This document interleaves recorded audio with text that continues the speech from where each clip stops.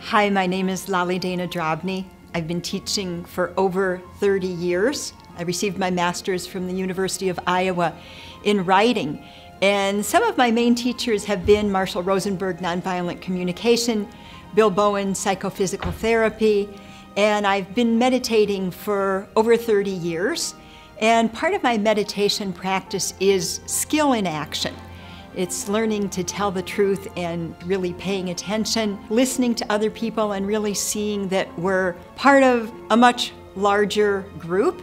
And I find the classroom a really amazing place to practice being ourselves in different ways and sharing and learning.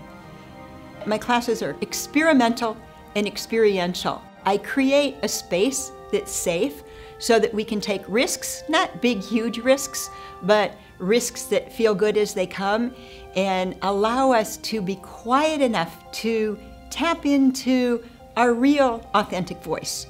And once we hear that voice and we're able to share it either in writing or with another person, the ability to bring that voice into action, into our world, is that much closer and easier. Probably the thing that I do best in the classroom is create a container where people feel safe, they're willing to take risks, and they're willing to be present both to themselves and to the people around them in often a new way.